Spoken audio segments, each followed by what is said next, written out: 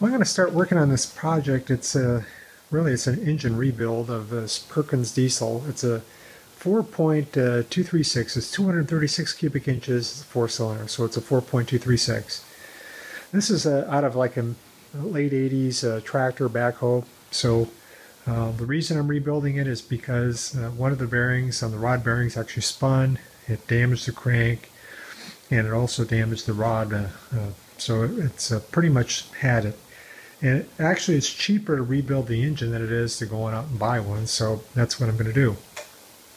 And this particular engine has, when you're looking at the rebuild kit that is has a dry sleeve cylinder, meaning that when you replace the pistons, you actually also replace the liner.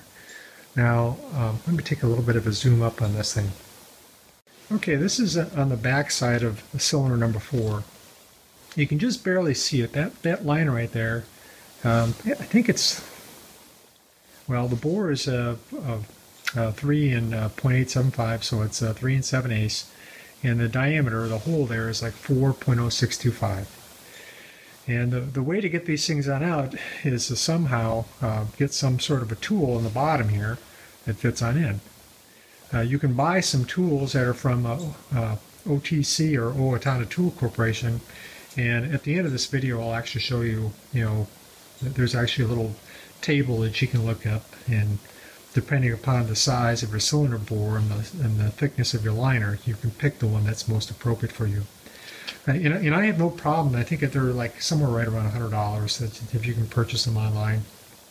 And by the way, those are pretty slick in that if you buy that configuration, I don't even think you need to pull the crank. They can slide down through the top. You can slide them around and then put a bolt on it and pull them on out. But what I was looking for is if at all possible, can you find a tool that, I mean, if you use it once and you pay $100, it'd be nice to have a tool that you can actually use it more than once. So, so what do? Well, surprisingly, there's actually a adapter in that front wheel bearing set from Harbor Freight, and the outside diameter is 4 inches, which is under the diameter of the cylinder bore, which is 4.0625. At least that's the cast block diameter, and the inside actually fits inside there, and it was almost like it was made to fit. Just give me a moment, I'll grab that and show you. Now, as you can see, there's a number of series of different adapters in there. And the one that I just took on out from that guy is this guy right here. It just so happens it's got a little bit of an edge to it. The outside puck, I guess you can say the puck diameter is 4 inches. And if I were to go on in here, and if I can zoom on in there appropriately, it actually drops on down in there. Fits perfectly. So I wish I could zoom in a little bit more on that, but I guess I can't. You'll just have to take my word for it. Let me see if I can just take the camera off. Alright, you can see here, that's the edge of the liner right there. And there's a little step on this collar right here, I guess you can say this hockey puck, and it's actually just rests on that and it won't move outside of that diameter. So what I'm trying to say is if you want to try using this Harbor Freight set, you may want to give it a try. Nothing to keep you from buying it like an OTC tool for your specific application, but if I can use this tool set for popping up bearings, I think that's just kind of a nice thing to have as an option. So anyway, just an FYI. I may take a couple clips of this coming apart just to give a kind of an idea of the difficulty, and so we'll go from there. Okay, I'm ready to start moving this liner. I've got my, I guess you can say, my hockey puck right in there. You can see it fits in there real well, and believe it or not, there's clearance between the cylinder bore diameter that the liner actually sits in, so it looks like it does a pretty good job.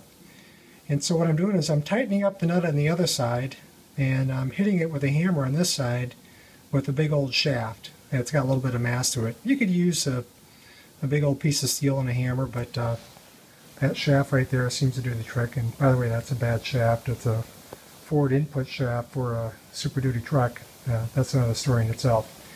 So anyway, so this is the plan. I'll show you a quick clip of the other side there so you can see how it's going here. Oh, matter of fact, let me just go ahead and move the camera here. Let's see if I can show you here. At least let me move it this way.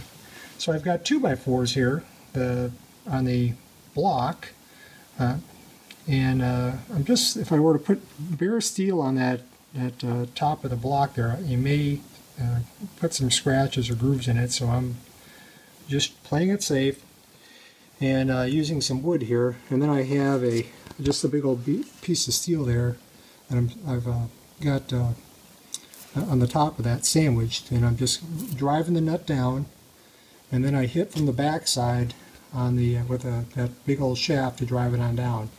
And maybe you can see a little bit here as it's just starting to move there. Oh gosh, it's not very good to see at all here. Let me get from a different angle here. Sorry about the jerky motion here.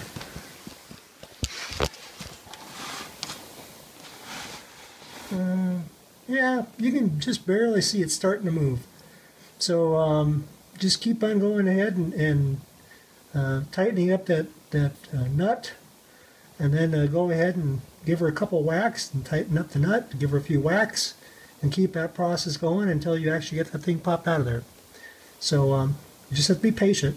You don't want to go crazy on this. So that's it. Okay, I'm going to go through this a couple times just to show you how hard it is to, or actually in this case it's not that hard to move it. First you want to wear safety glasses and hearing protection with this. So cycle through this and just show you what the technique is. First tighten one up.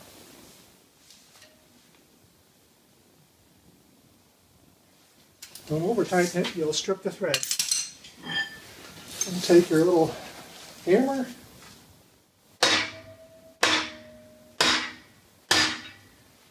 And it actually moves rather quickly.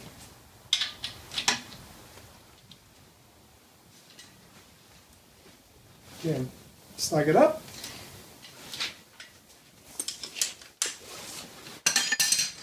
And use your hammer.